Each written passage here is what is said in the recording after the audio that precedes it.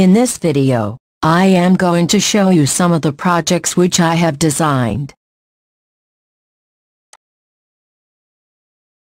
I have also shared videos of some of these projects, and I have showed you step by step how to build them in Simulink. Today, I am just going to demonstrate these projects to show you how well these projects are designed. They are built simple and gives better results. If you want to buy one or more of these projects, just type your email address in the comment line. I will then send you price of each of these projects. So, let's start. The first one is the buck converter. Let's start simulation of this converter.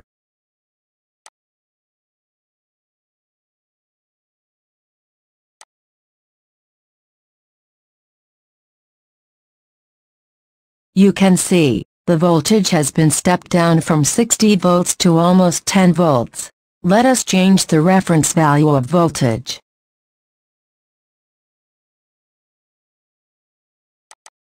Let's make it 24 and let's start simulation and see the results.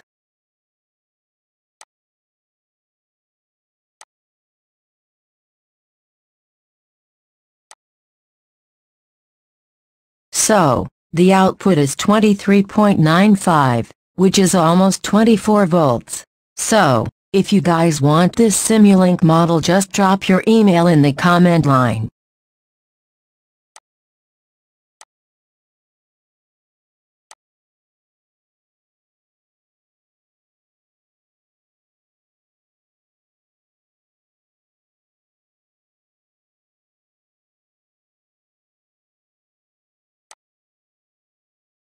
Let me check the second model. This is the boost converter.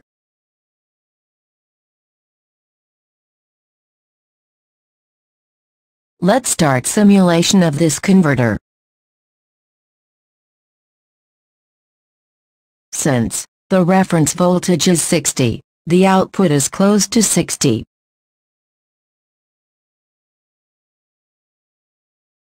Let's make the reference 100 volts.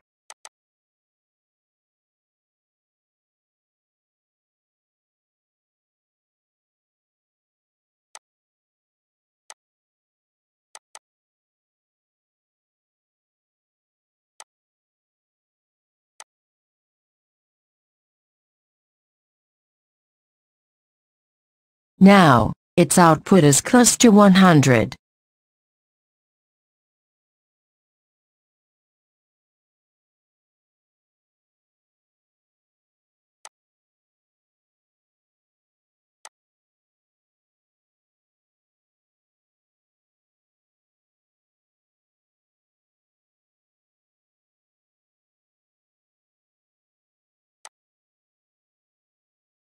The third one is the buck boost converter. Since the reference is 100 volts and the input is 48 volts, therefore, it's operating in boost mode.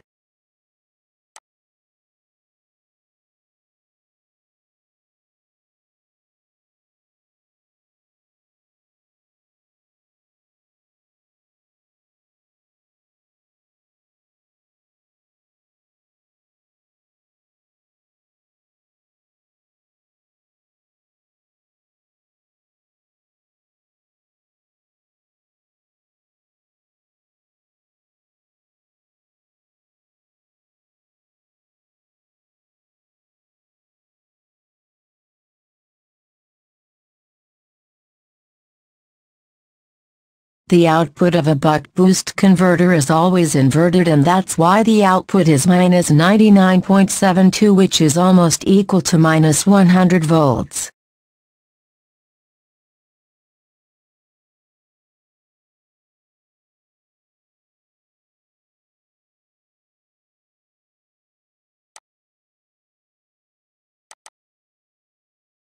Let's change the reference voltage to 24 volts. It will be operating in buck mode.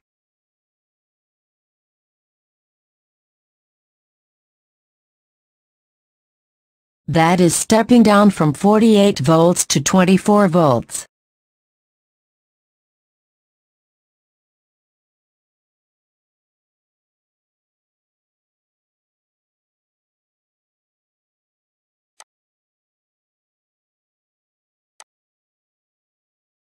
The next one is the Perturb and Observe MPPT for PV system with boost converter. The MPPT is capable of extracting maximum power from the PV array. Let me first check the power versus voltage curve and note the point of maximum power. Let's keep the irradiance constant and let's find MPP at 0 and 100 degrees Celsius.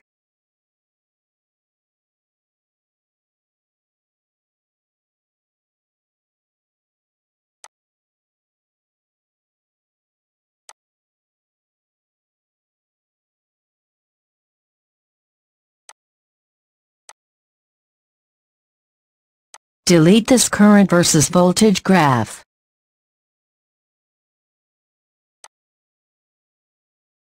And zoom this power versus voltage graph and let's find MPP.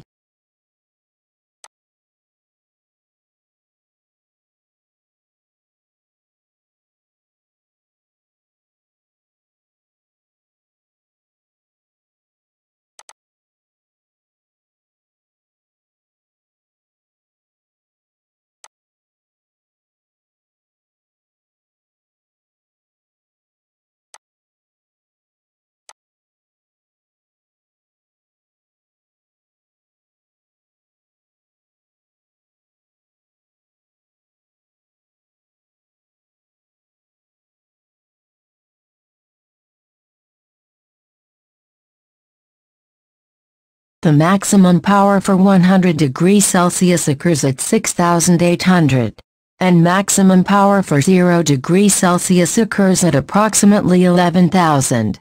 Let's start simulation.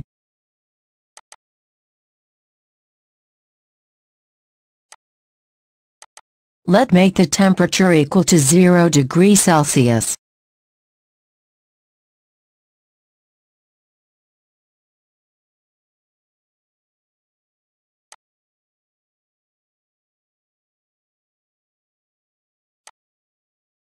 Start simulation.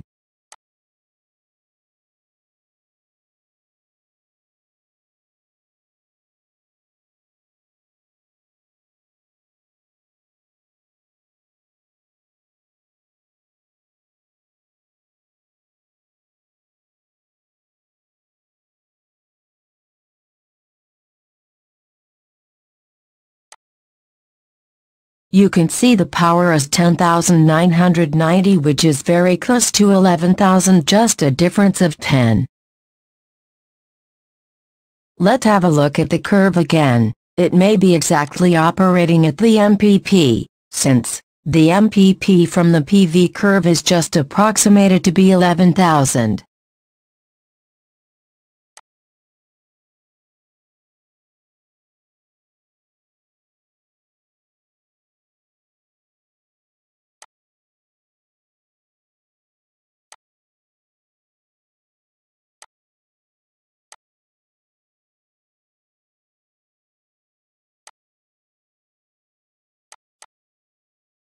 Let me change the temperature to 100 degrees Celsius.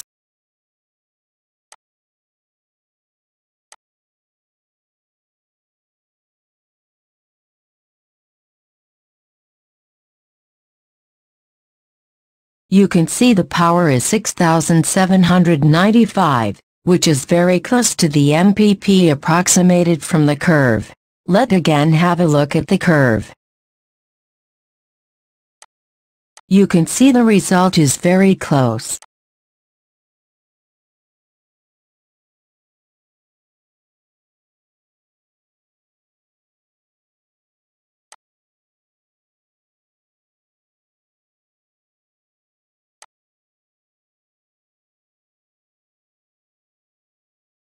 You can see the voltages, which are 210 and 345 volts approximately at 100 and 0 degrees Celsius respectively.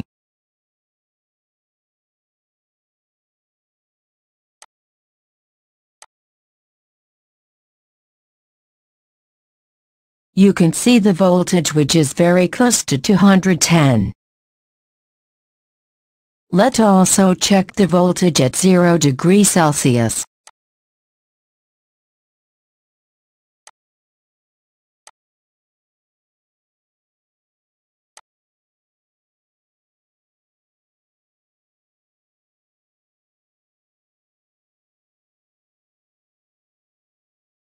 You can see this is almost 345 volts.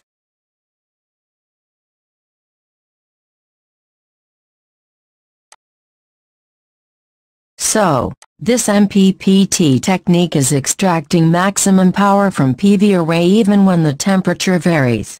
Let's now keep the temperature constant and change the irradiance.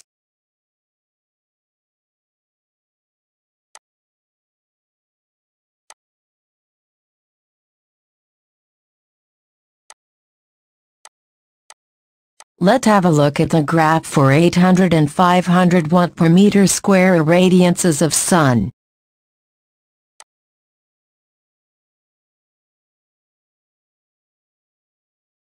You can see the power at MPP is 8,000 and 5,000 watts for 800 and 500 irradiances respectively.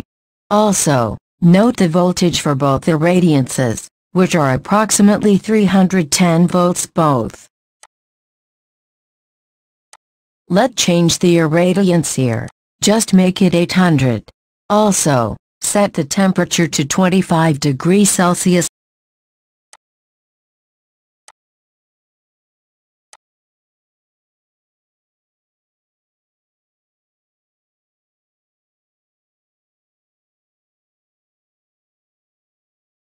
You can see the maximum power is 8,000, just same as noted from the PV curve. Also, the voltage is 310 volts. Let's change the irradiance to 500.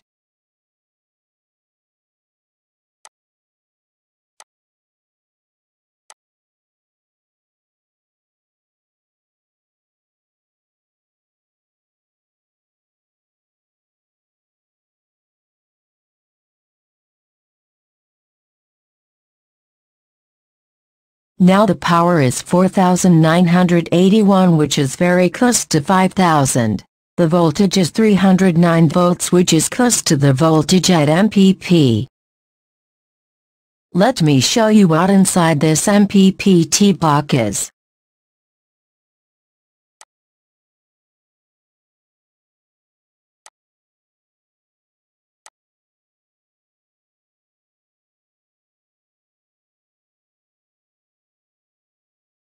The next project is the Simulink model of a standalone PV system.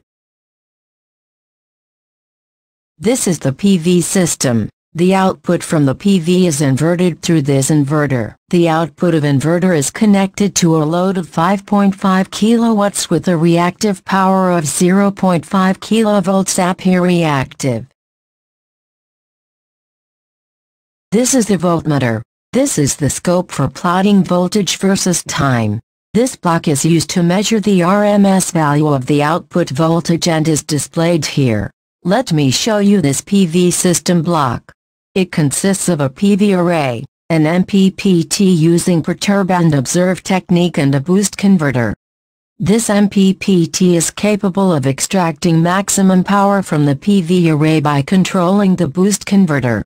The output of the boost converter is given to inverter. The inverter block consists of an H-bridge, and the switches are controlled through this controller. The output is passed through a low-pass LC filter to filter out higher frequencies.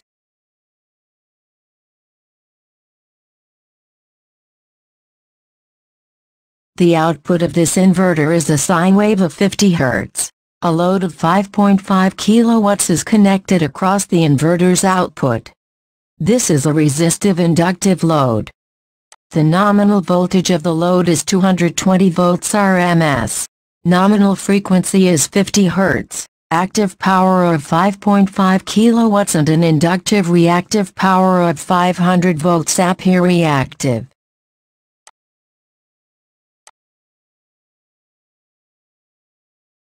Let me show you how it works.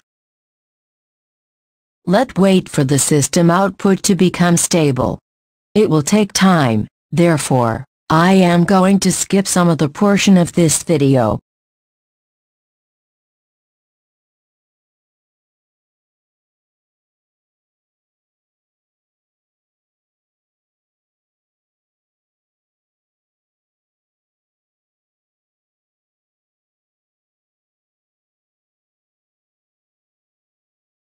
You can see the output has been stabled at 227.3. This is the RMS value of the sinusoidal voltage.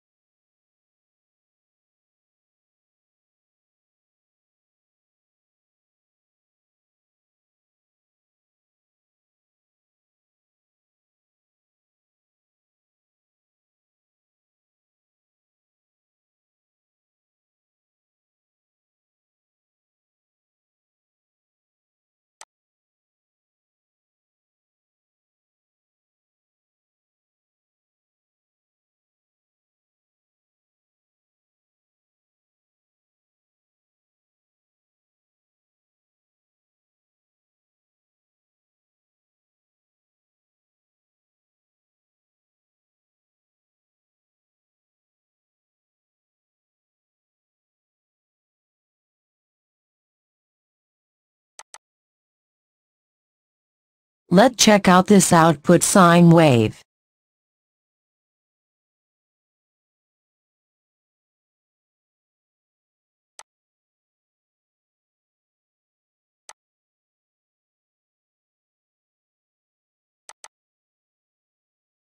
Let's have a close look.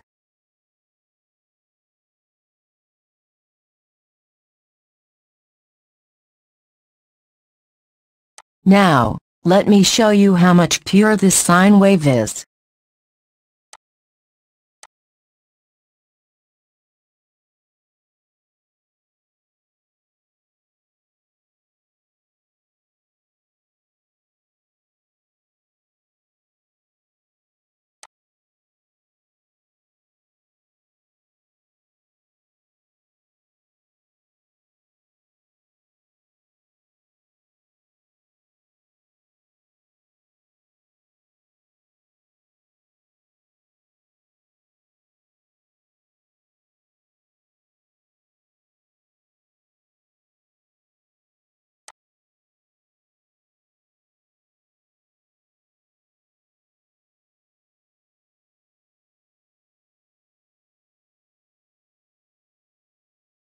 You can see, the DHD is just 3.23%. You can also check the RMS value of voltage here, which is 227.7 volts.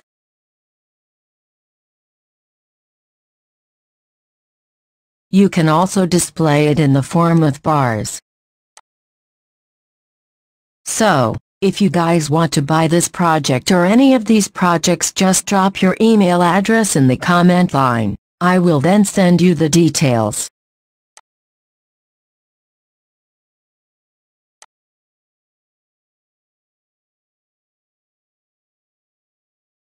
Thanks for watching.